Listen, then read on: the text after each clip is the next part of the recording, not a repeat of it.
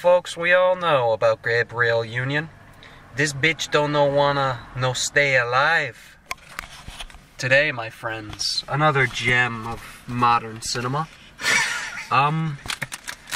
It was pretty bad. It had some funny parts, but... That's all the name of the movie? The name of the movie was...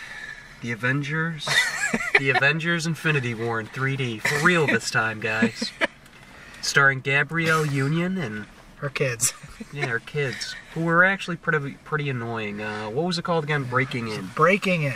Which sounds like a weird sort of teen comedy from the mid-90s. Yeah. But hey, it is what it is.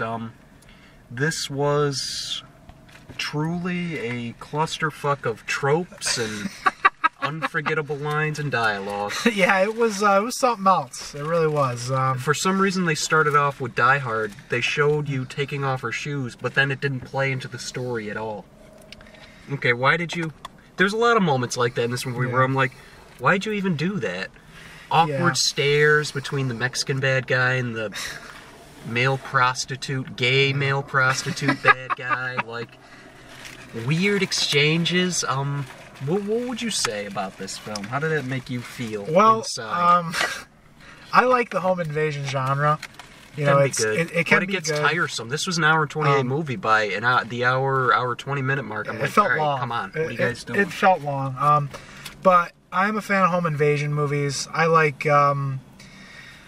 ones that, you know, aren't rapey, you know, because there's a lot of them that are usually This rapey one movies. took a sharp turn down to Rape Alley, right at the end there. Yeah, towards the end it gets a little. There isn't a rape, the gay prison sex. Yeah. Was it implied he was forced to, or that he was doing it for drugs?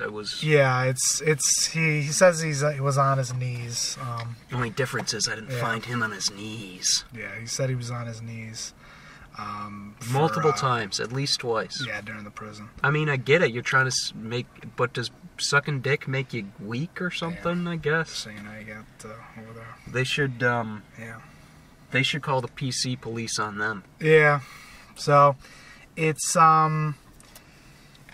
really it's quite forgettable. Yeah, it's very forgettable. It honestly feels like a straight to Netflix kind of a movie. Yeah, it does. It's I mean, it doesn't look bad as far as like the way it's shot. It's okay. I mean, they could have. I guess so, but it felt really clusterfuck. Not cluster. It felt really. What's it when you claustrophobic? Claustrophobic, yeah. You know what I mean? They're in the crawl. When she was in the crawl space, there's a moment where one of the characters is in a crawl space, which they didn't notice until halfway through the movie, but I digress. Right. And it feels like it's more open than the fucking hallways and outside. You know what I mean? Yeah, it's you know, sadly, I was hoping that this would be maybe an underrated gem. Yeah, I was thinking it would be more fun. I definitely didn't think it was going to be a good movie. But I thought it was going to be... Female Die Hard. You know, kind of. They threw in the element with the feet. That's all like Die Hard reminds me of. But still. Yeah, it's probably a nod to Die Hard, but it's just... But it didn't have anything... It didn't come up in the story at all. Like, why bring it up? Yeah, it's just not that great. And it has its moments where you're like, oh, this is a little fun, but it doesn't really know what to do. It takes itself too seriously. Yeah. It has, like, the one Hispanic bad guy, I don't know what it is about him, but as soon as he showed up on screen, he would just have weird stare. They would zoom in on him right on camera, and he'd be staring at you, and it's like, I couldn't help but giggle. Something about his face, something about the way he talked. Well, that's kind of one of the things, is that this movie has the stupidest, most ill-equipped, and just total fucking garbage villains. Like, they are just yeah, the lead one was this white guy, the most uninteresting villain imaginable. He just would say cliche, tropey things. They're incompetent completely, and they literally have like no tools for the job, which is basically they're breaking into this house, which they think is going to be empty. And it's got a bunch of security and shit. Yeah, and they don't even bring a saw to cut the fucking power and phone lines. They use his. Yeah, and the crazy thing is that the main villain, he's the only one with a gun. Like, your first introduction to one of the villains, he's just like this random dude. And he's like trying to grab Gabrielle Union, and you're like, wait, like, don't you have a weapon or something? Like, don't you have some sort of skills? He had an army tag on his shirt. And, yeah, he was not very army trained. A middle-aged mother just beat the shit out of you. Yeah, that's right then and there. I was like, oh boy, these aren't very well cast villains. They should have made it more. They should have made it more goofy then. Stop trying to play it so straight. Yeah, you know. Well, that's another one of the things is that I thought going into this that this was rated R, and I'm assuming it's PG-13 because they only say the N word. They say fuck once. Fuck once. I remember that it was towards the end. Every other time they say freaking, and they cut away from the violence, even though there is some definite violence. Some guy gets stabbed with a wine glass. Yeah, and there's definitely stabbings. Like, the main guy who you first see, the first villain, he ends up grabbing a crowbar out of the garage. It's like, that's the fucking weapon you use? He does some damage with the crowbar. He hits her once, she's down, at least. He hits a tree, and then he can't get it out of the tree. No, he tries for like half a second, and then gives up. Like, dude, maybe put your back into it, try using your arms a little bit. Yeah, he's just terrible. I mean, I will say that when it starts... That start was so fucking awkward, the slow-mo with the dad jogging. I'm like... grandpa, yeah. I'm like, what is this? It went on for like 4, 5, 6 minutes at least, it felt like. Yeah, I was confused. Why is he in... Why are we watching an old man jog in slow-mo? Yeah, I was confused. Like, who is this? What is going on here? And, I knew what was going to happen was going to happen. As soon, right before... The whole time before, I knew he was going to succumb to something. Right before it actually happened, I'm like, oh, okay, there you go. He gets hit by a big-ass truck, and then he gets curb-stomped, American History X style. Yeah, and then it cuts to the title, because it's edgy. Yeah, the credits, the entire time he was running, they didn't show credits. I'm like, what is the sequence here? What are you doing this for? Yeah, I mean, I will say I did like the music choices that they picked. It was kind of nice. There was only 2 songs. The one that played whenever they were controlling the house, and the one in the beginning. With the father or grandfather was listening. No, that was a different song. There was only 2 songs. They just played them a couple times. Well, they sounded nice. It was kind of like good. One was a Sam Cooke tune. I can't remember the name of it. Yeah. But I will say, I will give the movie credit when Gabrielle Union and her kids are going to the house because I guess they're going to sell it or something. It felt cringy to me. Well, they show you the layout of the house, which I was very glad because, we know we're going to be in this house. We know it's a home invasion movie. So we see him go through the house. The kid's got a drone. I hope that the kids died immediately. That was my hope. Yeah, they were very cringy. Awful. Just, ooh, where's Mom? Yeah, especially the young boy. He was just He didn't talk too much. It wasn't bad. The girl was bad, but the boy was definitely worse. Yeah, the kids were not good. The father shows up for about 3 minutes. You hear his voice for longer than he's on screen. Which almost everything in the movie's telegraphed. You're kind of like, you know where it's... It's all... You've seen this all before, and you've heard all the dialogue spoken before. Here's the plot. In case you guys ain't hip, you cats ain't wise. Gabrielle Union... After her death of her drug dealer, whatever, criminal father, we never learn the details. Yeah. Goes to her father's country house to, get it ready to sell. Mansion. Sell it. Get it ready to go. Ship that shit. Solid gold, motherfucker. So, they get up there. They don't... Were the guys in there the whole time? Because did they check the whole house? I thought that's what they were doing. Like, we went to a bunch of rooms. We were walking around hallways for a minute. Yeah. And they even see the security cameras that they have. Anyways, the blonde male prostitute has seduced the grandfather's assistant. Yes. And she's divulged information pertaining to $4 million in a safe within a house... of a mansion his In size. the middle of nowhere, basically. Yeah. So, Gabrielle Union goes outside to order pizza, have some wine, girl out, Yeah. baste the ham she's got carrying around with her. We'll get back to that in a second. I know that felt awkward. Don't worry. I got a plan. She's outside. Kids get grabbed. We see that. She doesn't know what's going on. Then she gets grabbed. She fights off the guy. Ties him up and gags him and leaves him in the woods. No wildlife out in this country, apparently. No bears going to maul him, which would have been interesting, but... So one thing's got to go down. Either these guys get that $4 million, or they kill the kids. Or Mama saves everybody and gets to keep the cash. You tell us. I wasn't really paying attention. The saving grace of this movie, if there is one. Gabrielle Union's ass is remarkably stunning.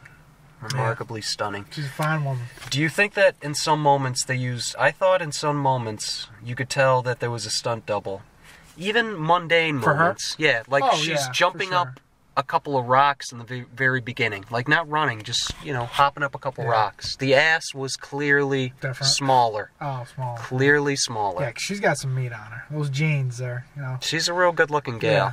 There was only a couple times she looked bad. When she was getting strangled, and when she was really pissed off at the end. You picked the wrong house to break into, motherfucker! Didn't look great. Yeah. They focused in on the ass a lot, the first 20, 30 Yeah, minutes. you get quite a few ass shots. So I was getting pumped. I'm like, yeah, at least I get to ride the Gabby train for an hour and 28.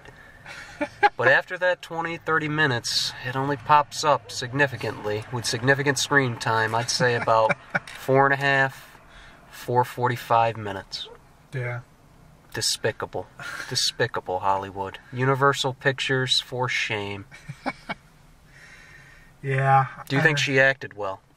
Gabrielle? Did okay. She was fine. She Yeah. was fine. She didn't really...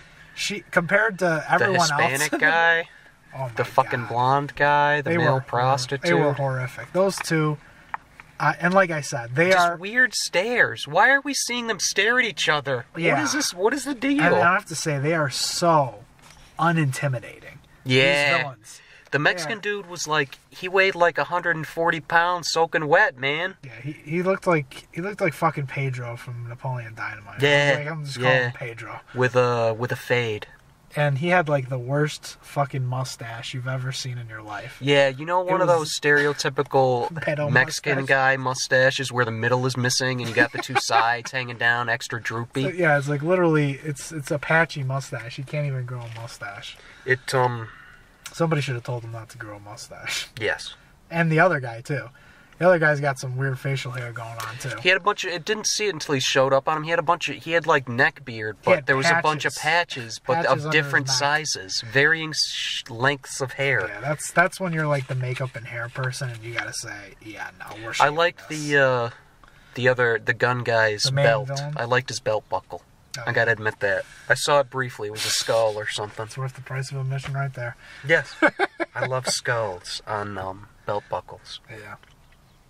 The another problem with this one, we'll start off small. All right, the spoilers if anyone cares from You this want to point give on. recommendations first? Oh, don't see this. What are you, a madman? Yeah, I'm Just go definitely- look up Gabrielle on fucking Google Images, man. Yeah, definitely.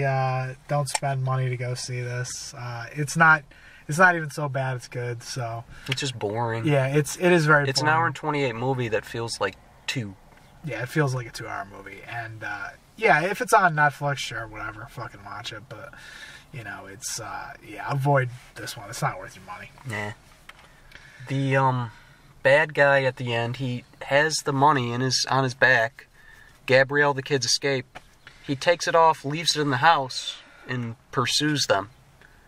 If they get away, why not just have the money with you? If they get away, they get away. Now you run with the money. Well, If you get them, you get them. Now you have the money, you can leave. I hear what you're saying, but I mean, it's $4 million. Just gotta slow you down. It's gotta be heavy, right? Yeah. You know? awkward intro. There was when he was pursuing them, for some reason he was in slow-mo, the truck was in normal speed. I found that very jarring, that very scene awkward. Was very terrible. And it's so weird because Pedro is walking very slowly after them, like Jason, and I'm like, what's going on here? And like, the entire time, I'm like, come on. I know he gets run down in reverse. You can see it coming, and it's still hilarious. And they clearly telegraph that he's not dead. Because they zoom right after. All right, here's what happens. She runs him over. She's already killed Blondie. She's already killed the guy she gagged has already been killed. She goes back to the house with the kids, secures it, locks it down.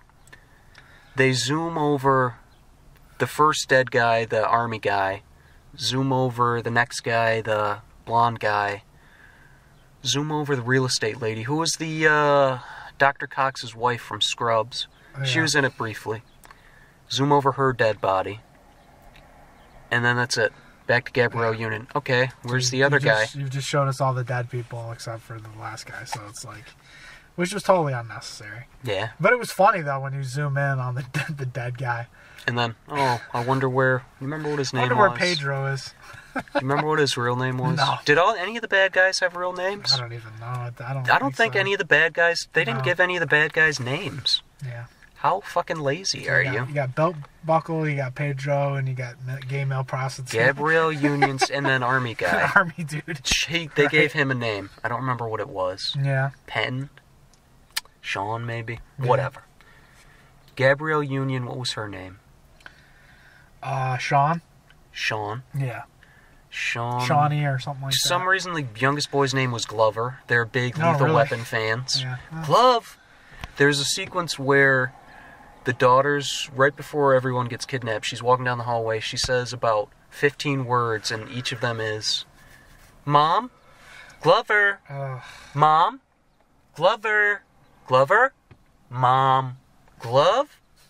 Why do you name a kid Glover? Come on. Yeah, it's just not a good name for a kid. Remember the daughter's name? Jazz. Oh, yeah. The father's name is said once, and I can't remember what it was. She speaks to him briefly on the phone. In the beginning, she's, there's this trope I see. It's a minor nitpick. She's talking on the phone, or she's talking on the phone. Something catches her attention. Yeah. She's looking at, like, pictures of the house or something, maybe. Right. And then somebody on the phone is like, Sean? You there, Sean? Yeah, I'm there. Remember, Sean, the house has got to... If we do this right, we can put the house up today. They do that in a lot of movies. This movie had a lot of cliches, a lot of tropes. Written bad ones. If you sit down and watch it and write them down, each of them, it would number the hundreds, probably. You've seen it all before. You know, that's the thing. It's been done better. Yeah. You know. I mean, for positives, you know... Why didn't the kids notice the crawl space? I was going to say they live there. They don't live there. Why wouldn't they go into that bathroom? I thought it was a closet. But they have a bathroom in the bedroom. It's very, very misleading, Mr. Whatever your name director is. James McTeague. I've seen that. What else has he done? Well, he did V for Vendetta, which I want to say that he didn't really direct. Because the Wachowskis... they produced and wrote it or something? They executive produced it. They wrote the adaptation of the Alan Moore comic. Yeah. They were on set every single day. And Lana Wachowski, had her caterer, her personal caterer on all of her movies on that movie. And that guy, James McTeague, he was their... he was like their second assistant cameraman, and then he was a second unit director. So they were like helping him out. They were giving him a break. Yeah. But they really directed it. I think that's obvious because everything I've seen of this guy since doesn't sniff the ass of that movie, which is fucking awesome. I think. What else has he done besides V for Vendetta? He did Ninja Assassin. I didn't see it. I thought it looked cool at first, and I'm like, it's probably bad. Very good. He also did a movie with Pierce Brosnan a few years ago that was just absolute shit. He's just hack, you know. He's They all gotta die. Do it, or you're next. I do such a bad... He has such a funny accent, too. I can't do it. Yeah, his Pedro's mannerisms in this movie.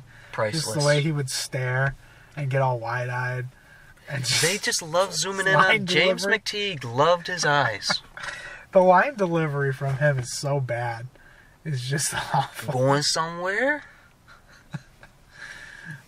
And, yeah, It's a sad day. This was the best movie best that option. came out Yeah. this week. I will say it was enjoyable when the blonde-haired guy falls off the roof and his head cracks against the rock. Well, falls off or gets tackled by Gabby in that sweet ass. That pounds a punch, friends. Trust me on that. That was great. I was actually cheered for that. It was really good. I liked it. I wish the kids to be killed off. I just wish it was R-rated and they had more fun with it. It's like it starts kind of picking up with momentum, and then they don't really, do enough with it. Yeah, they don't kill any of the bad guys until, like, the last act of the movie. Minutes, yeah. So it's like there's nothing really going on. All she does is light fireworks and smash up some light bulbs. Yeah. You don't really have to introduce the family at all. I mean, what was the main theme of this? You're my daughter. You don't have to worry about me. I will. And then the daughter says it to her brother. To her brother. I'm your big sister. I worry about you. You don't worry about me. Yeah. Which I'm almost positive I've heard the whole line of the parent thing from another movie before. I've definitely heard it before. It's my job to worry about you. Yeah. But this is. I was really hoping this would be fun, but it really wasn't that fun. There was a couple moments. We had the best fun from the girls behind us making just goofy comments. Like, she stabs the Mexican guy to death, and then dead silence in the movie, dead silence in theater. Good job. Way to stab that guy to death, honey. You go, girl. Yeah, she was she was very nervous throughout the movie. She was constantly going, oh. Yeah. She was like, you remember Scary Movie, the first one, where they do that stereotypical black people in the theater? Oh, don't go in there. She was just like that towards the end of the movie. Yeah, she was just shouting. And oh my God, shoot him! Shoot him! Yeah, that was great. She was so nervous and upset when this little kid gets a gun and points it at the villain, which happens in all of these movies. I can understand going to the movies and getting into it, but what a shit movie to get into. You know what I mean? Well, and it didn't even bother me that I'm talking at all. No, because it was a shit movie. I don't care. I'm just killing time, hanging out. It was just hilarious because she was so into it. We're just bursting into laughter at that. She had a couple good lines. Make a good co-host on Mystery RuudiLand Theater. Yeah. Is there anything you really want to get into, or? I think my other notes are illegible. Let's net stare at each other.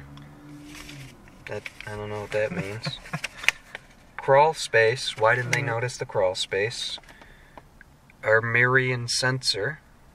Whatever that is. Well, the sensors outside. That you were smashing them. Is that it, or? I don't know. Can't say. The motion sensors. Why weren't...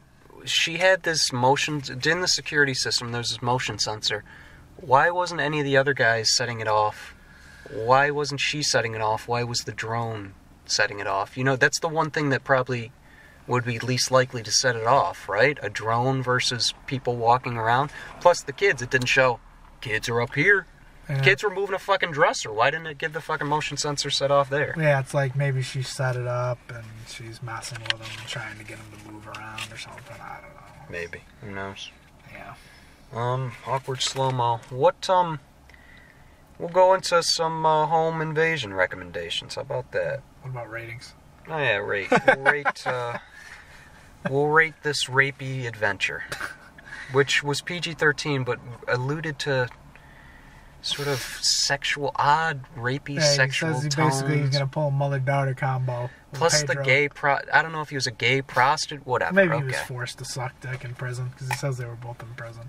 Which he was bigger than the Mexican guy, but whatever. It's some idiot.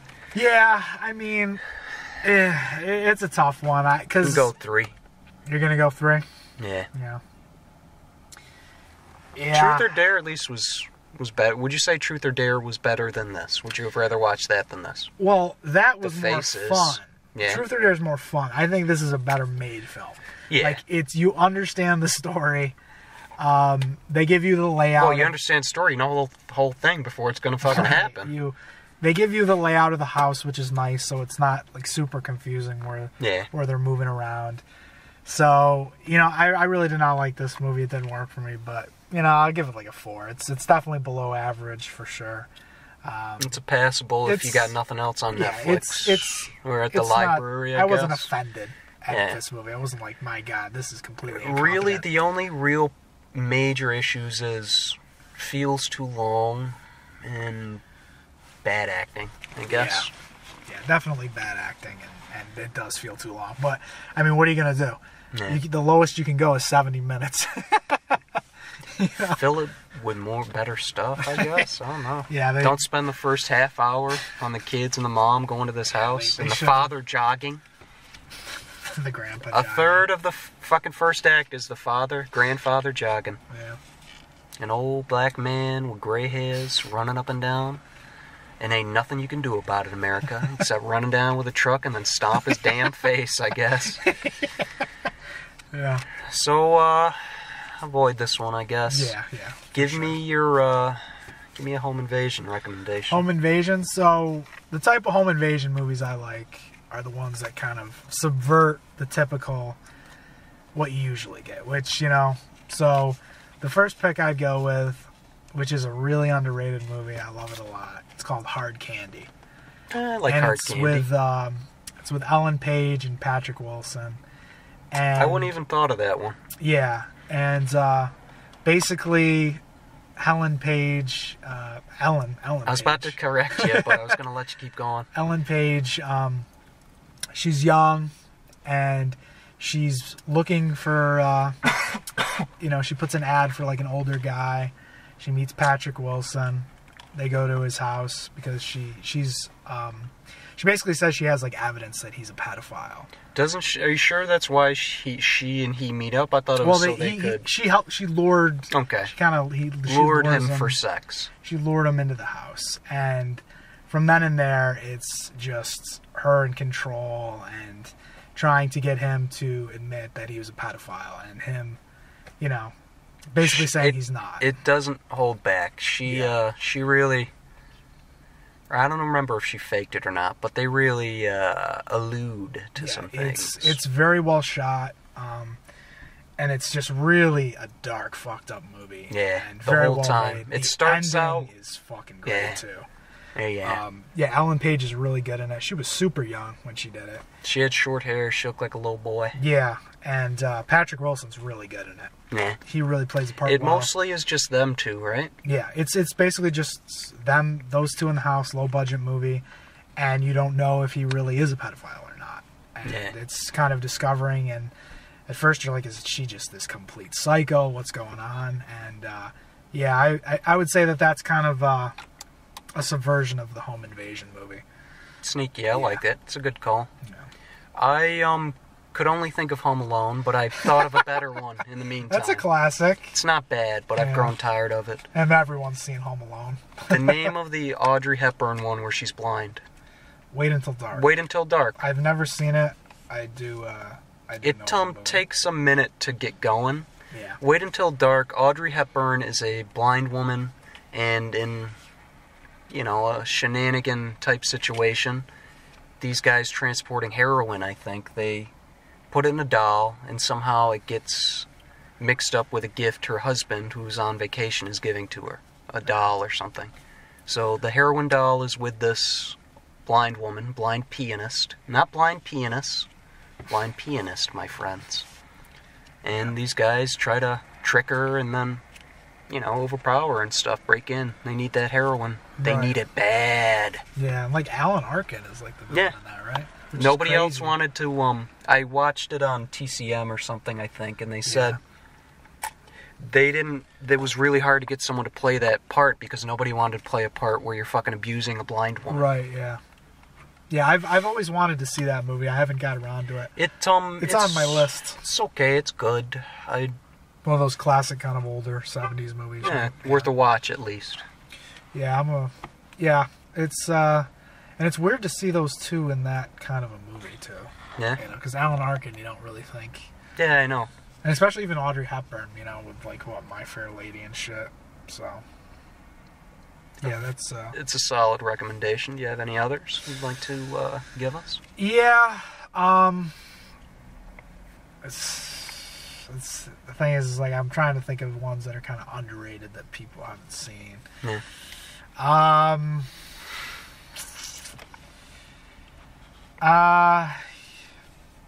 actually gonna go with one that came out a couple years ago that I really liked. I think you didn't like it. We've talked about it, not on the show before, but Don't Breathe.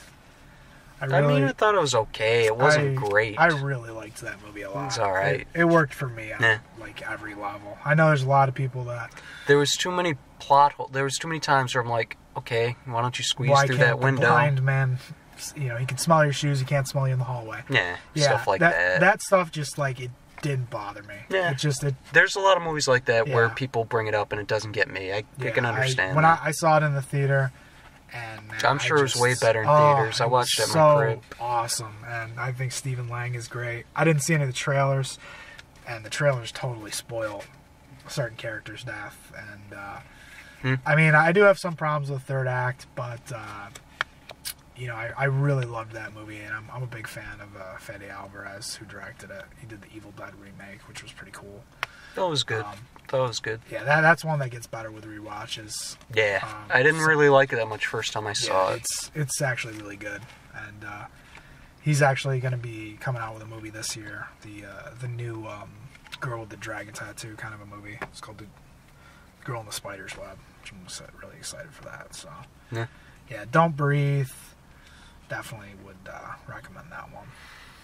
I was going to try and think of a super hard to sell as a home break-in movie, but I'm having a hard time. Home Alone 3. Oh, God. The one where they replace Macaulay Culkin and the Russian bad guy is in it. And they have to get an RC car with some sort of a crazy military chip inside it. I don't fucking know. Yeah, I saw Home Alone 3 in the It's really bad. I'm surprised it was in theaters. I thought it was straight to VHS. I saw it at a budget theater here when I was younger, and David Schwimmer was in it. Are you sure about that? Friends, yes. Who did David Schwimmer play? He played one of the goons who, yes. No, I didn't. I'll bet you $20. Dude. Bet me $20 if you're so sure. That David Schwimmer was in Home Alone 3? I bet you $20 he wasn't even anywhere near it. A guy who had a similar haircut and look to him, who was English, was in it. But it was not David Schwimmer. Maybe you're right. I had the VHS. It was one of those ones you just throw on when you got nothing else to do. God, I've seen it many times. Bet me $20 then, son. Wow, I'm not gonna bet you $20 because I could be wrong. I thought for sure he was though. You know you're wrong. That's why. Because I am always right. RuudiLand is omnipotent. Recognize, the fate of the world is in his hands. What's the name of the kid? Alex Linz. Alex Linz. I remember that. Cast.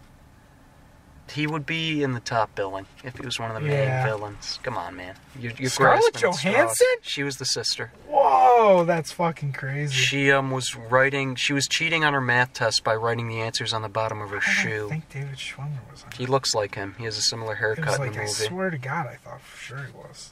Alex Unger, I think his name is. Wow. It's crazy.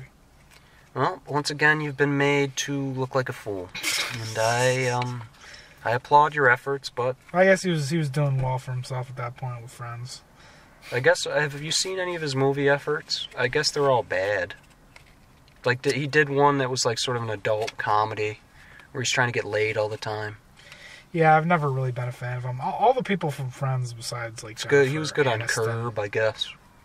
Yeah. Courtney Cox is all right in some of her stuff. Yeah. All right, gang. If any I'm surprised you didn't pick The People Under the Stairs, which would have been a great double feature with That is a good reverse.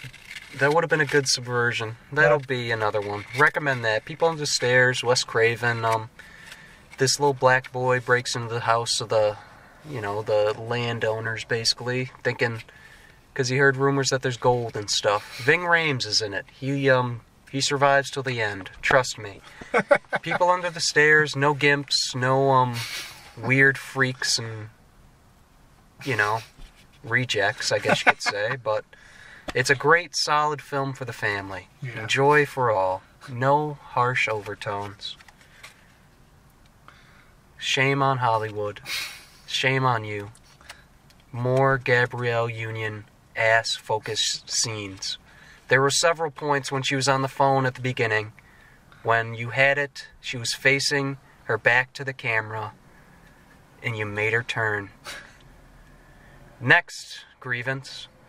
Her pants should have been even tighter. I realize how tight they are, but even tighter would have been better. Short shorts would have been perfect for running through the jungle. No shoes I'm fine with. I can't really get a problem with that. Yeah. Problem number 3.